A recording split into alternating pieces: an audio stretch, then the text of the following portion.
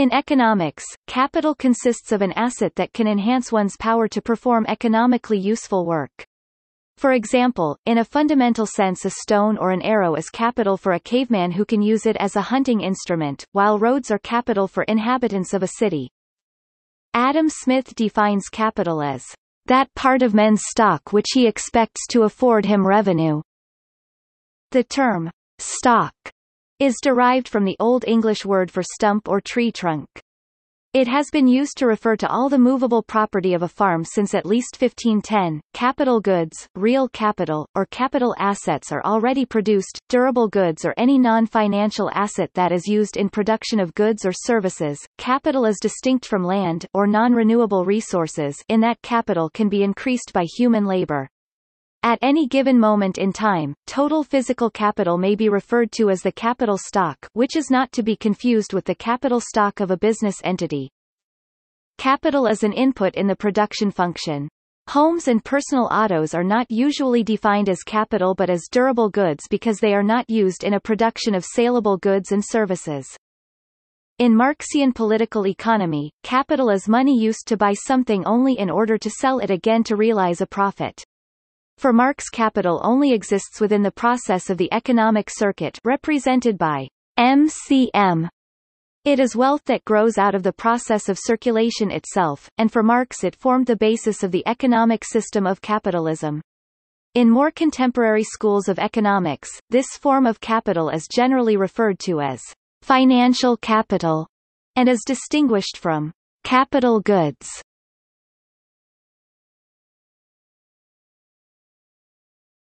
Topic: in narrow and broad uses. Classical and neoclassical economics regard capital as one of the factors of production, alongside the other factors, land and labor.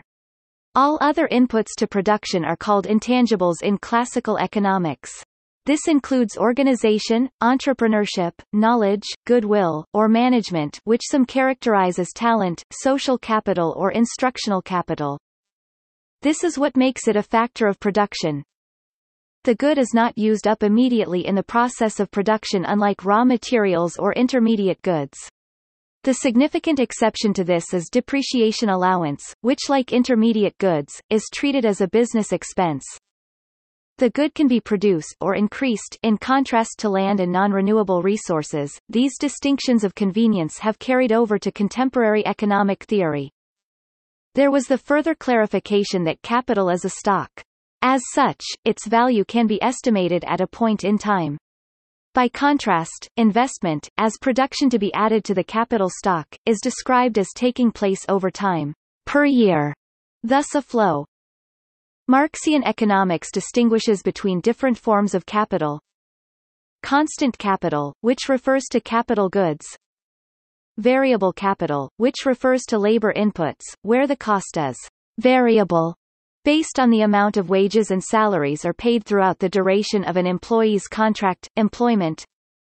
Fictitious capital, which refers to intangible representations or abstractions of physical capital, such as stocks, bonds and securities, or tradable paper claims to wealth. Earlier illustrations often described capital as physical items, such as tools, buildings, and vehicles that are used in the production process. Since at least the 1960s, economists have increasingly focused on broader forms of capital. For example, investment in skills and education can be viewed as building up human capital or knowledge capital, and investments in intellectual property can be viewed as building up intellectual capital. These terms lead to certain questions and controversies discussed in those articles.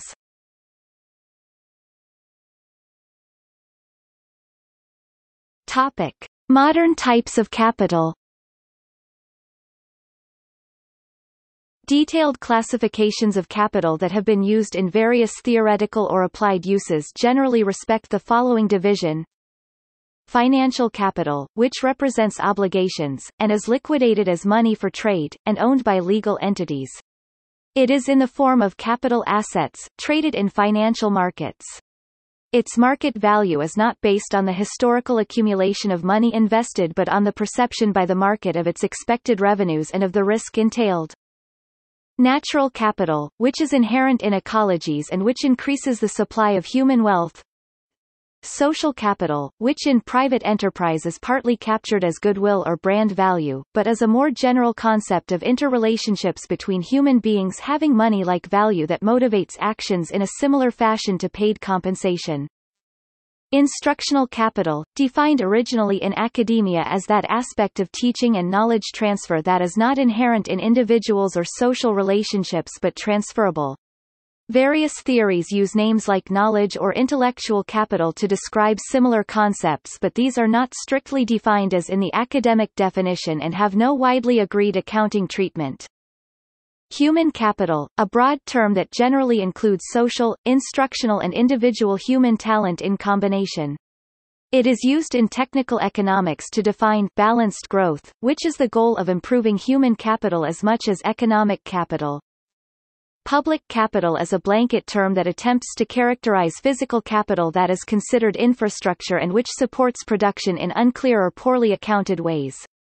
This encompasses the aggregate body of all government-owned assets that are used to promote private industry productivity, including highways, railways, airports, water treatment facilities, telecommunications, electric grids, energy utilities, municipal buildings, public hospitals and schools, police, fire protection, courts and still others. However, it is a problematic term insofar as many of these assets can be either publicly or privately owned. Separate literatures have developed to describe both natural capital and social capital. Such terms reflect a wide consensus that nature and society both function in such a similar manner as traditional industrial infrastructural capital, that it is entirely appropriate to refer to them as different types of capital in themselves. In particular, they can be used in the production of other goods, are not used up immediately in the process of production, and can be enhanced, if not created, by human effort. There is also a literature of intellectual capital and intellectual property law. However, this increasingly distinguishes means of capital investment, and collection of potential rewards for patent, copyright, creative or individual capital, and trademark, social trust or social capital instruments.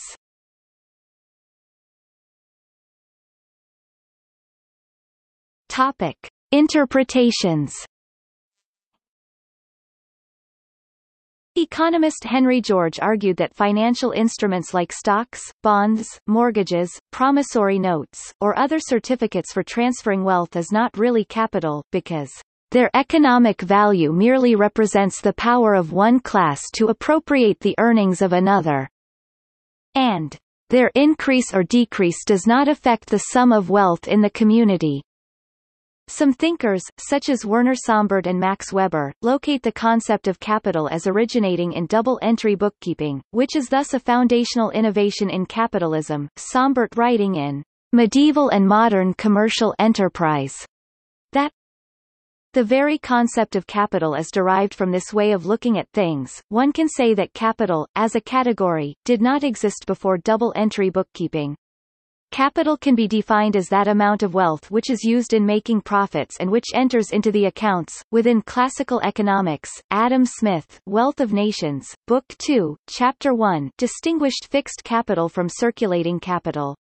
The former designated physical assets not consumed in the production of a product, e.g. machines and storage facilities, while the latter referred to physical assets consumed in the process of production, e.g. raw materials and intermediate products.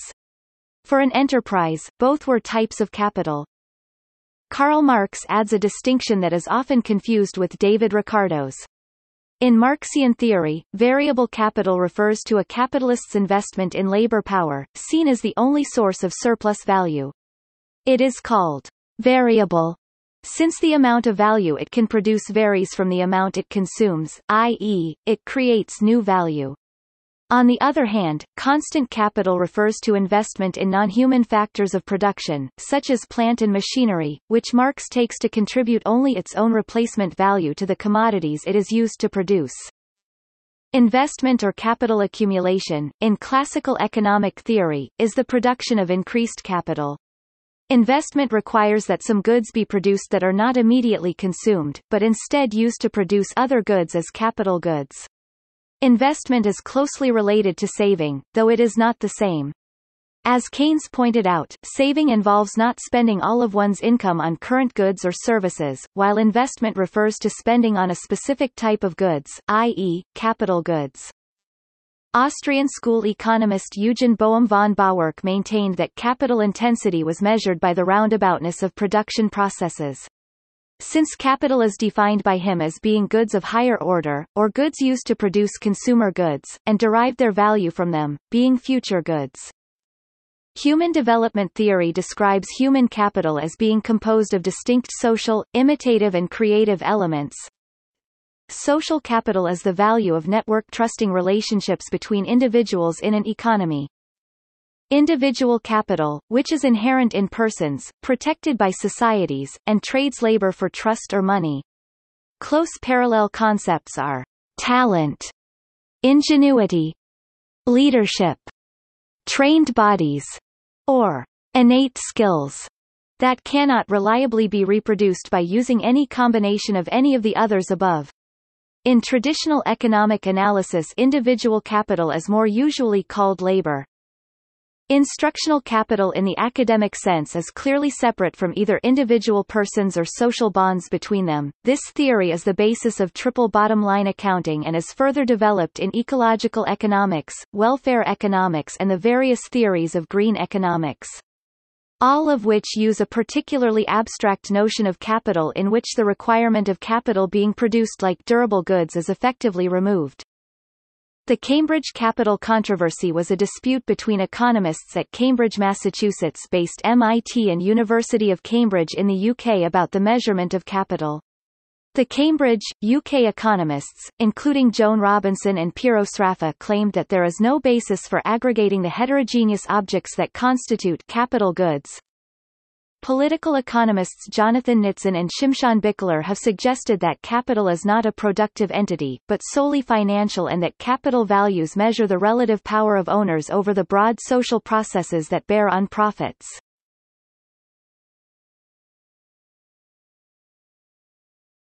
Topic. See also: